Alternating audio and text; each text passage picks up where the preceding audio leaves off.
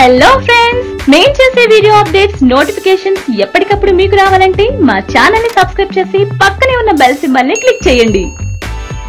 రాజకీయాల్లో శాశ్వత శత్రువులు శాశ్వత మిత్రువులు ఉండరన్నది అందరికీ తెలిసిందే. ఒక్క రాజకీయంలోనే కాదు, ఏ రంగంలోనైనా అదే పరిస్థితి.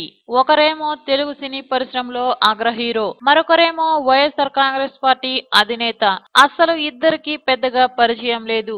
రాజకీయంగా చూస్తే ఎన్టీఆర్ పక్కా తెలుగుదేశం. తాత ఎన్టీఆర్ పెట్టిన పార్టీకి దగ్గరుండి మరీ ప్రచారం చేశారు జూనియర్ ఎన్టీఆర్. కానీ అప్పట్లో తెలుగుదేశం పార్టీ మాత్రం అధికారంలోకి రాలేదు.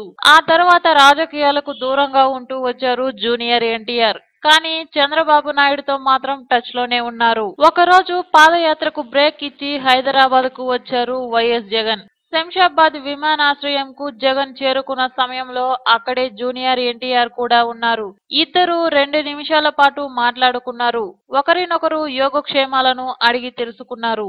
ఇదంతా బాగానే ఉన్నారు. ఉన్నట్లుండి జూనియర్ ఎన్టీఆర్ మీతో ఒక సెల్ఫీ కావాలంటూ అడిగారు. మీతో లక్షల మంది సెల్ఫీలు తీసుకుని ఉంటారు, కానీ నేను మీరు కలిసి ఒక సెల్ఫీ తీసుకుంటే బాగుంటుందని జూనియర్ ఎన్టీఆర్ చెప్పారు. దీంతో జగన్ సరేనన్నారు.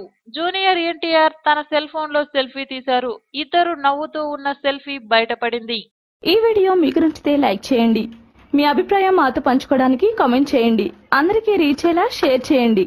కానీ మా ఛానల్ ని సబ్స్క్రైబ్ చేసుకోవడం మాత్రం మర్చిపోకండి.